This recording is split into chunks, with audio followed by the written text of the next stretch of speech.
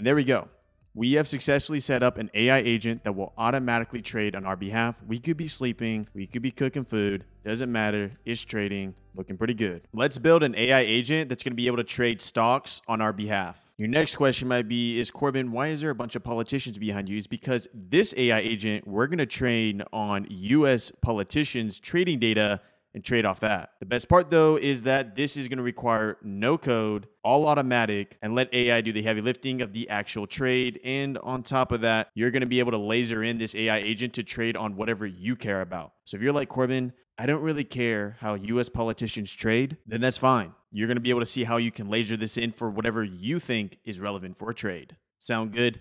Let's jump in. Welcome back, yo. In today's video, we're going to be creating a algo trading bot that trades on our behalf. And the reason I have that little alpaca behind me is because this is what's going to give the AI agent the ability to trade stocks. So instead of you sitting at your computer like, Corbin, I have to hit buy and sell. No. We're going to let the robots do that. And the best part is I'm going to show you how to do this with no code, all automatic, using Zapier agents. I've done tons of videos on Zapier agents, so you can check them out. I'll leave a couple in the description that shows you how to do web parsing. I believe another one there will show you how to automatically respond to emails. But one thing, as I was playing around with this, that this can do, which is awesome, is basically be a trading bot. So before we dive any deeper, this video is sponsored by Zapier, and this is part of my ongoing series with Zapier, where we keep jumping in calls, and we're like, yo, what's really cool? What do you want to do? And I'm like, you know what?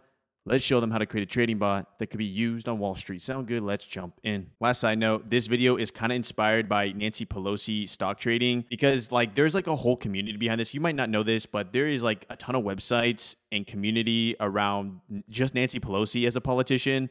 Not all the politicians, which I'll show you how to do in this video. But in theory, if you just want to track Nancy Pelosi stock trades, you can with the method I'm about to show you in this video. Enough talking. Let's do it. First thing we need to do is sign up with an account on Alpaca. I'll leave this in the description down below. Sign up for free. So here we go. Once we are logged in, this is going to be a paper account. Obviously, to trade real money, you'll just essentially create a real account, connect bank account, etc. bro. For now, though, all we care about is seeing how we set this up. So let's get our API key. It does look like we'll need to enable an authenticator, so we'll do that. Activate. If you don't have an authenticator app, just go to your app store, type in authenticator app. You'll be able to download one for free. So now that we're logged in here, we're going to generate a new key for the paper account. Obviously, you would generate the new key for the live account when you're ready to go. I got my key right here, so I'm going to go to copy. I don't know if I'm going to blur that out in editing. I might not. But if it's right there, you can go ahead and try to use it. It probably won't work. So once we have that though, we're gonna come back to Zapier. Go ahead and go to the apps section on our sidebar here. We're gonna look for Alpaca. It's the first result, but we can just go ahead and search it anyways. Just Alpa. Go in here. I'm gonna delete this old one because this is as you can see, a year ago.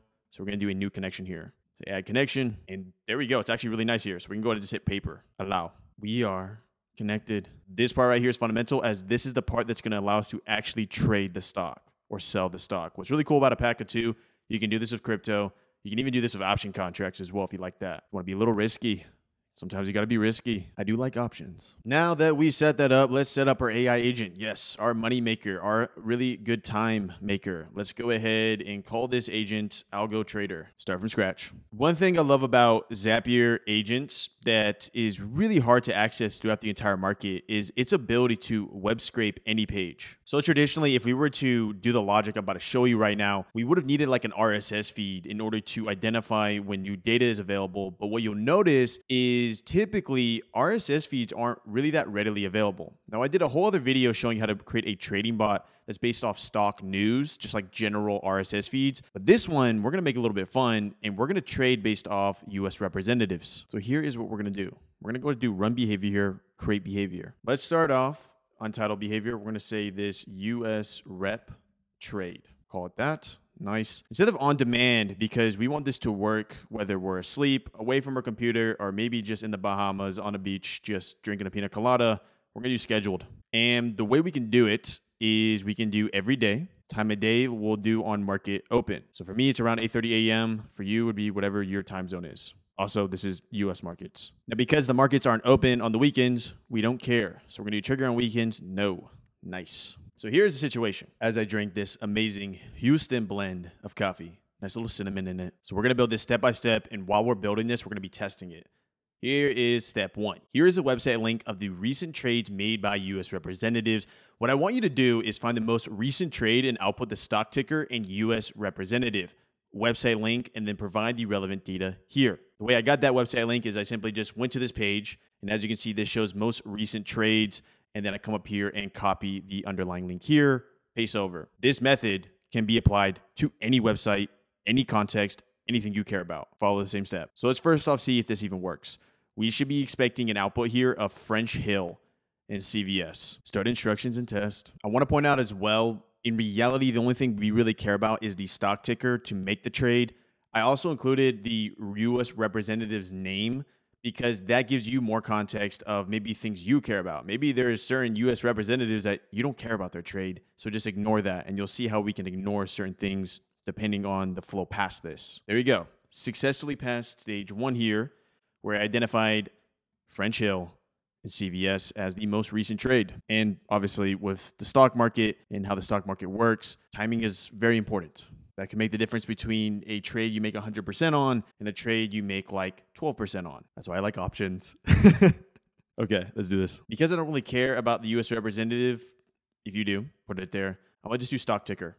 And then next step would be this. What I'm about to show you right here is going to work. And when I did it, I was like, this is awesome. Like you can apply this to anything. Based on the result, check if it is a previously traded stock here. How do we do that, Corbin? Watch this. We're going to use an action called storage. And the first thing we need to do is we need to see if this was already previously set, right? To do that, we are going to do get value. What is storage? How do we leverage this? I want you to think of storage as this is like our little notebook of like, okay, I already traded CVS 2 weeks ago. Therefore, I don't necessarily want to do another trade with CVS for XYZ reason. This kind of logic can be applied elsewhere, but the idea is this. Set a specific value. We're going to store data towards a key, right? So we're going to say US politics trade. And what happens is that we'll create an array here. When I say array, this is like data point 1, data point 2, data point 3. The first data point that will be put here will just be the ticker. This will make more sense as we get going here. But as you can see, if no search results are found, we're going to do this. Set specific value for this field, and we're just going to mark it as successful. Because if no search results are found, that means that we haven't traded this stock before, which means that we're green lighted for the next stage here. Watch this. So that's getting the value. We're checking it. But that means that if we haven't traded this stock before and we haven't stored it in that key before, let's go ahead and set it then. So we're going to do another action here. We'll do storage again. This storage block is like extremely underplayed with Zapier. Like a lot of people don't even realize it exists. Trust me, you can really create some cool automations with this. I might have to do a whole separate video on it. But for now, we're going to do get value. Because we're not setting the value. Or sorry, we're going to set the value because we already did get value in the previous step here. We're going to do set value here. And one thing I want to point out is I'm going to say based on the result, check if the previously stocks traded here. If it's there, then exit out of all actions because we just want to leave the trade. Like we don't want to actually trade it. We've already traded it before. Let's just leave the situation. If it doesn't exist in this storage, let's go ahead and set this ticker here. And this is where we're going to be setting our value. What's very important here is that we're going to be setting it towards the same key, US politics trade. This has to be spelled exactly like that. So we're going to say set specific value, boom. And then we can just let the agent handle the actual value it's going to put in the field because that's going to be a variable depending on the ticker that is found within this flow. Save. So this makes more sense here. I'm going to add one extra line here just so we can see clarity of all this, like this, all this working together, right? Here's the situation and here's what we're going to expect right here. If this is a new ticker that we set, say yes, new ticker in the ticker name. If it's an old ticker that we've already set, say we traded it already. Therefore, what we should see in this first run around is going to be, yes, new ticker, retest behavior, because we never traded and stored that value in CVS. But on this second time around, it's going to say we've already traded it already. This kind of logic that you're about to see right now, this can apply to a lot of stuff. We should also see the thought process here from our AI agent, basically being like, yeah, look it. Let me check if we've seen this ticker before. Like, is this not awesome? This is cool. And then obviously it hasn't seen it yet. So the next step is like, okay, we haven't seen it.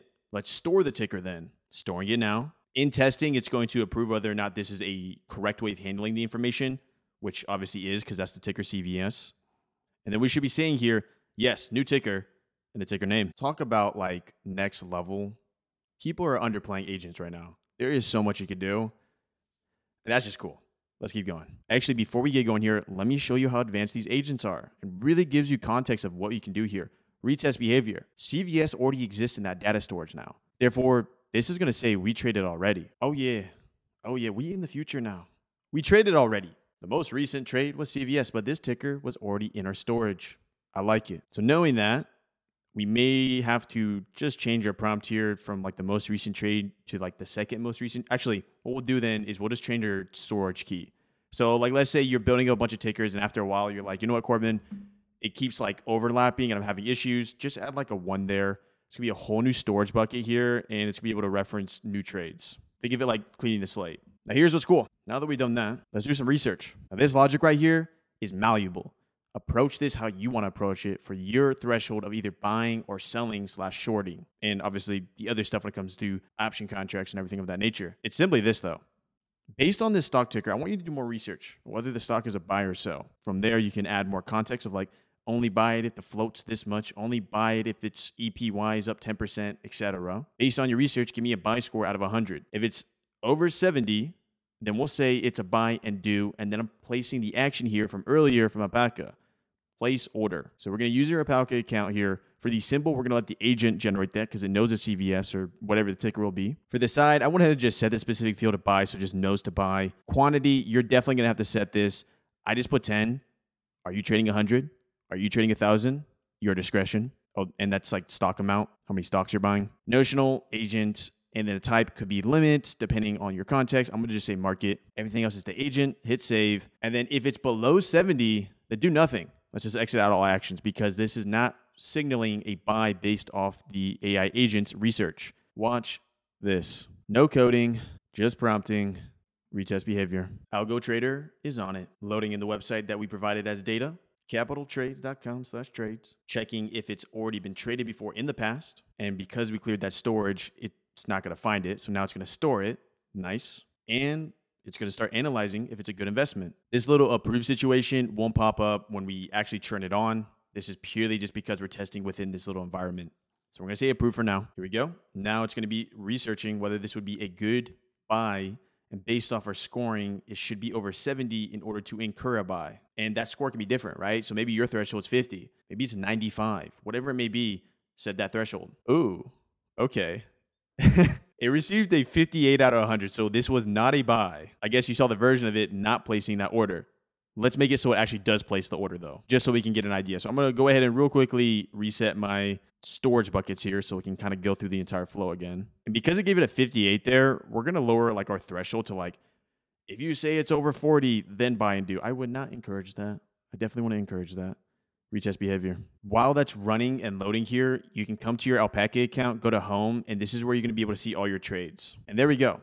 We have successfully set up an AI agent that will automatically trade on our behalf. We could be sleeping, we could be cooking food, doesn't matter, it's trading, looking pretty good. And one thing I want to point out that's going to be really cool that we're going to be able to add to this algo trader in the future is our ability to actually watch the news or any videos on the topic of stocks, crypto, and the markets. Pretty soon here, the platform of Bump Ups is going to have API documentation available that's going to allow us to watch any YouTube video, any newsfeed video, any type of video, and we're going to be able to analyze it and see if the trade is good or not. API and bump ups pretty soon. That concludes today's video. Make sure to leave a like if you found value. In the description down below, I'm going to leave my other videos on AI agents that you may be interested in. Without further ado, I'll see you in the next video. Algo Trading Bot. 2 random videos. That's my face. I'll see you in the next video.